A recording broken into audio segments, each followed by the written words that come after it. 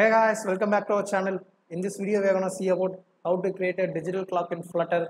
So mainly we are going to run it in Flutter desktop environment. So without any delay, let's get started. So in pubspec.yaml, so I have added a two package here. One is a percent indicator and another one is a Google fonts. So make sure that you have added in your pubspec YAML.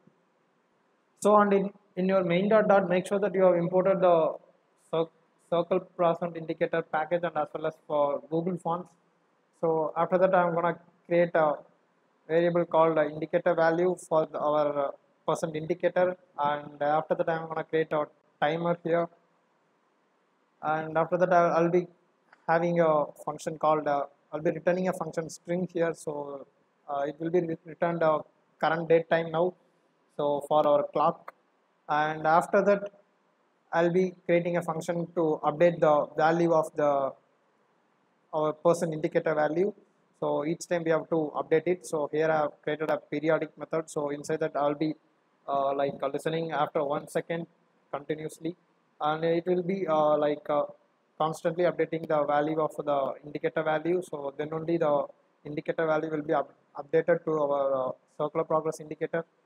So after that I have called update second functions in our init state. So and after that I have calculated the initial value of the indicator value 2, and I have called the dispose method. I have disposed our timer here, and inside our build statement I have used one stack here. So inside the stack I have put a container for showing our time text, and after that I will be displaying the circular progress indicator with the indicator value that we have defined before. And now let's see the output of the code. So here it is running. It's building the application for our Windows.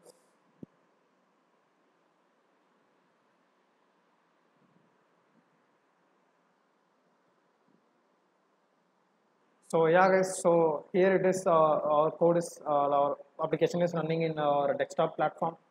You can see it.